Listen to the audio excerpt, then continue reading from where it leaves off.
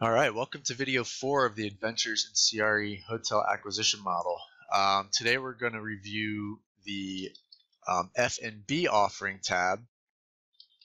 I'm pretty excited about this tab. It's got a lot of functionality. You can do everything from just a quick back of the envelope, or you can really get into the weeds of the F&B operations.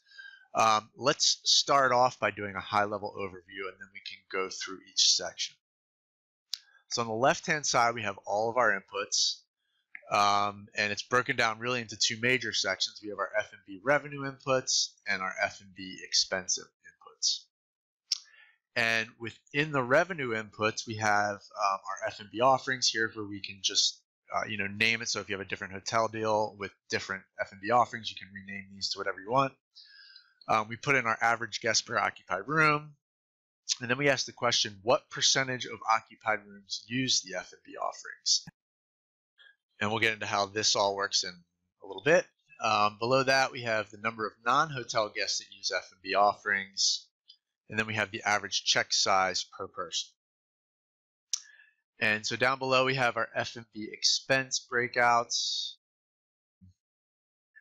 And so to the right here, so in this top box, we have the ability to analyze each of these F&B offerings individually. So using cell N5, you have a drop down here, and it's basically reading cells F6 to J6. So for example, let's say we want to look at the restaurant. This will update, and we can analyze the restaurant in isolation, or any of the other F&B offerings in isolation.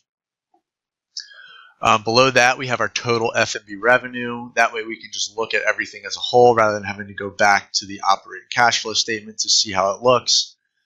So we have the revenue, we have the F&B expenses, and then we have the expense to revenue ratio below. Okay, so that's the overview. Now let's get into a bit more of the details of each of these sections. All right, so starting back at the top, we have our F&B offerings where we can name them, and this will flow through to the operating cash flow summary. So for example, let's just update room service real quick. I'm just going to type hello. You'll notice that room service is updated to hello in all the corresponding cells. And so below that, we have our average guest per occupied room, and this helps us calculate our total guests, which helps us accurately calculate our revenue assumptions. As you can see here in Q7, we have our total room nights multiplied by our average guests per occupied room. All right, so below we ask the question, what percentage of the occupied rooms use the F&B offerings? And you can either use a simple projection where you basically project the percentage of occupied rooms that use each F&B offering by meal, and this will stay the same throughout the entire whole period. So from 2019 to 2029, for example, the room service, or the percentage of occupied rooms that use room service for breakfast, will be 5% for the entire whole period. Now you also have the ability to alter the percentage of occupied rooms that use each F&B offering for breakfast, lunch, and dinner by year.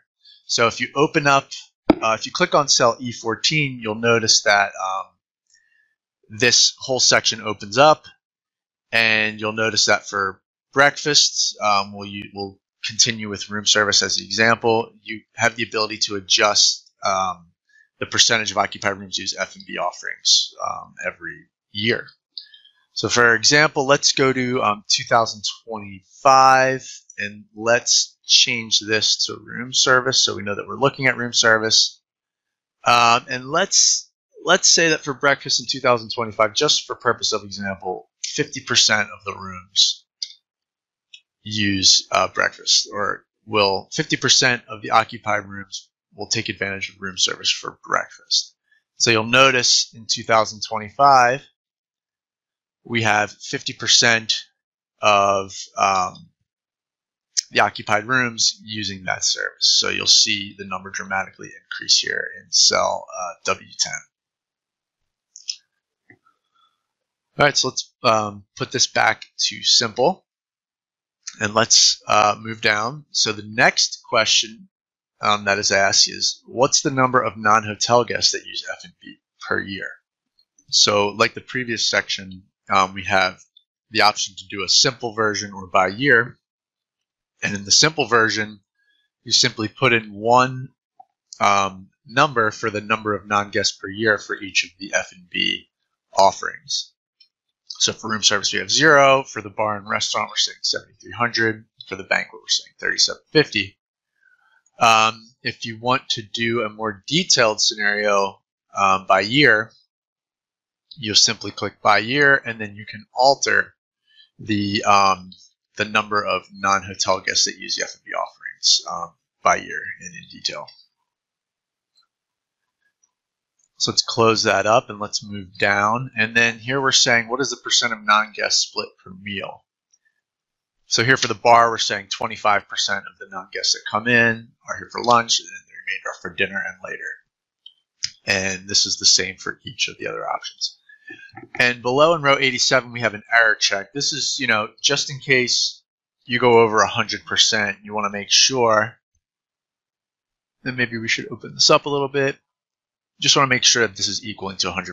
So this will turn red and it'll say error must equal 100%. And the same should happen if we're not at 100% as well. Yep.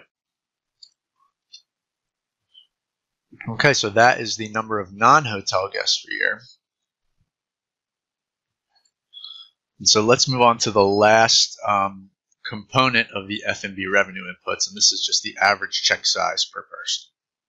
And here you'll just put in the average check size per person for year 1, for breakfast, lunch, and dinner for each of the F&B offerings.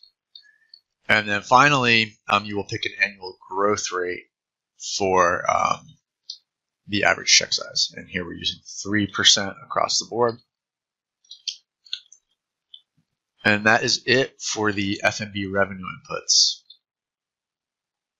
So let's keep going. We'll do the F&B expense inputs. So the expense inputs are based off of the percent of revenue generated. So in the simple version, you just put in one percentage rate that will calculate for all of the expenses. That's the simple version. And then you can do the detailed line items version, where you can break it out into details. So credit card fees, payroll, cost of goods sold, OS&E, and some other options here. So if you want to really get into the weeds of the expenses, you'll have the ability to do that here. So again, you have the simple version, you have the detailed line items version. And then below that, you have the option to control costs on a yearly basis, so you can get into more detail.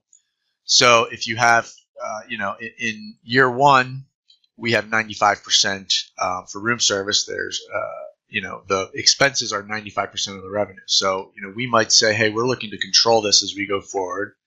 So let's control costs yearly in the pro forma. And our goal is to bring costs down to 90% from 95%. So then you can just do that over time, over each of the years. So that is really all the inputs on the F&B tab. And so moving over, we already went through what this cell does, N5. You're able to individually analyze each of your F&B options. And then, as we said before, you have your total F&B revenue and F&B expenses and the expense to revenue percents. And that is it for the F&B tab. So the next video, we will go over the other operating departments tab. Thanks for watching. See you next video.